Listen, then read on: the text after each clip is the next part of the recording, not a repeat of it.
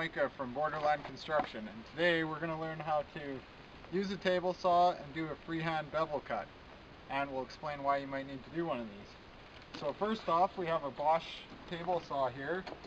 It's a pretty common table saw, lots of contractors use them. It's got a couple nice features. The table can slide out for larger pieces and slide in again.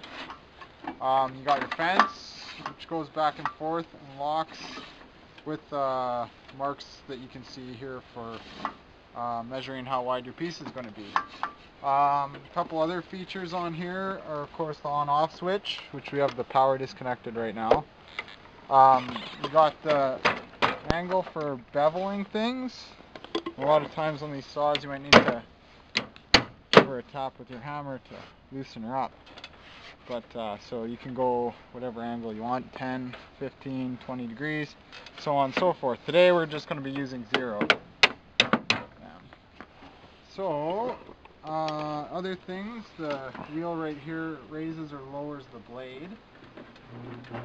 You generally want your blade to be about 1/4 inch to 3/8 above the piece you're going to be ripping, thickness wise.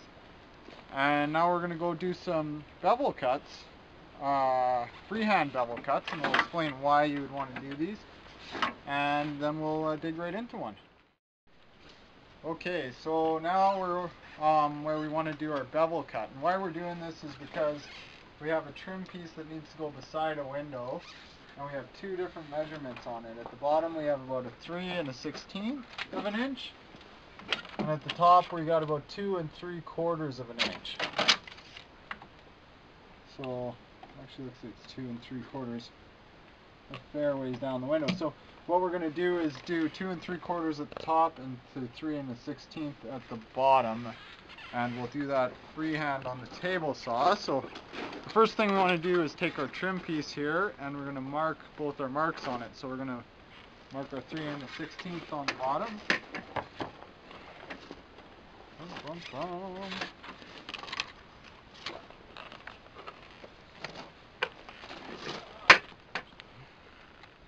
And 1/16. We'll mark our 2 3/4 at the top of the piece here. So we got 2 3/4. We'll take our straight edge and we'll make a line between our marks.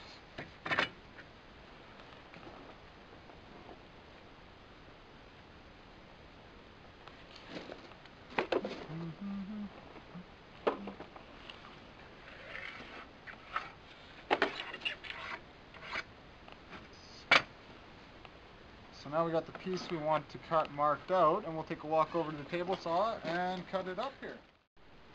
So we're not going to use the fence on the table saw today. We're just going to freehand cut it through because the line's beveled and our fence won't work for a beveled cut. So I'm going to fire up the saw. It's going to be a little bit loud, and then we'll do our cut.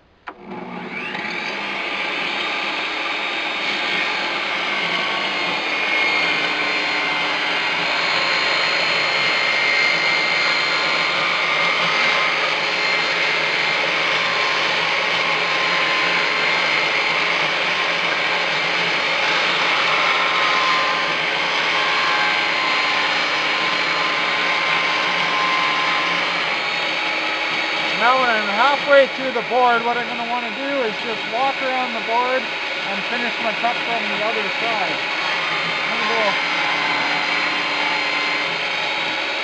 Probably going to go 2/3 of the way through the board. Now I'm going to walk around and I'll finish my cut from the other side.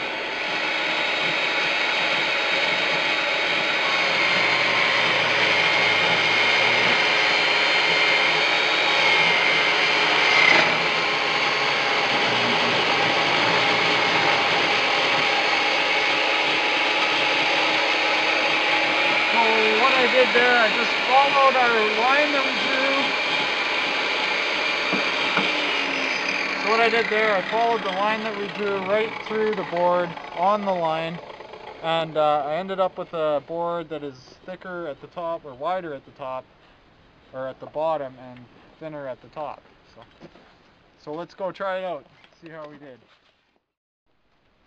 So we're back at the wall here, and we're going to install our board. And it is a little bit tight, but what we can do is just kind of put it in on the side. We'll give her a couple quick taps, snug it into place. We got a little gap at the top, so we'll just tap her up that little bit. Yeah. And there's our board, and then we'll nail it in afterwards.